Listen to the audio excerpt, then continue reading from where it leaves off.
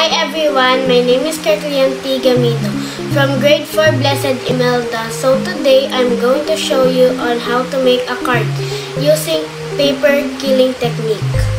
Let's start! Paper killing is the art of rolling and shaping paper to create decorative designs. First, let's prepare the things that we will need. We will be needing colored papers, glue, and a pair of scissors. Get a sheet of colored paper and fold it into two.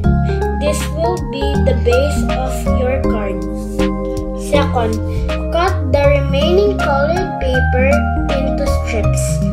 These colored paper strips are what we are going to use to create paper killing art. Third step, roll the strips to form a circle.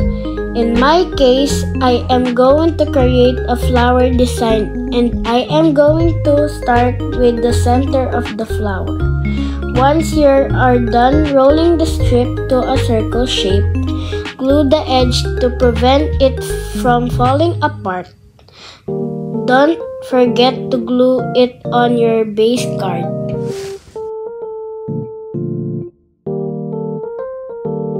Fourth step. It's now time to create the petals and the other parts of the flower. To create a petal or a leaf, create a circle shape using the strip. Glue and pinch the edge, then attach each part to the card base. There you have it, my own paper killing greeting card. Thanks for watching. Bye!